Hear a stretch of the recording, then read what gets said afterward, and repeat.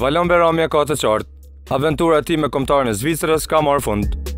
Lajmin e ka bërë të ditur vetë lojtari me anë të një postimi në rrjetet sociale. Ai largohet pas 13 vitesh në mënyrën më të keqe të mundshme, me anë të një telefonate të marrë nga trajneri Vladimir Petkovic. Por, vetë trajneri në një intervistë për Blik insiston se nuk ka marrë asnjë vendim përfundimtar, vetëm ka liruar disa lojtarë për ndeshjet e ardhshme të shtatorit. Ky është vetëm vendimi im dhe bazohet në kritere sportive. Nuk ka të bëjë fare me politikën. Kam kontaktuar disa lojtarë, por nuk ka marrë asnjë vendim përfundimtar. Këtë ka konfirmuar edhe Federata e Futbollit e Zvicrës, e cila njofton se për ndeshjet e Ligës së Kombeve trajneri do të përdorë disa lojtarë të rinj. Në vjeshtën e vitit 2018, trajneri kombëtarës Vladimir Petkovic planifikon të japë disa lojtarëve të rinj mundësi për të luajtur, në mënyrë që ata të mund të përshtaten për të ardhmen.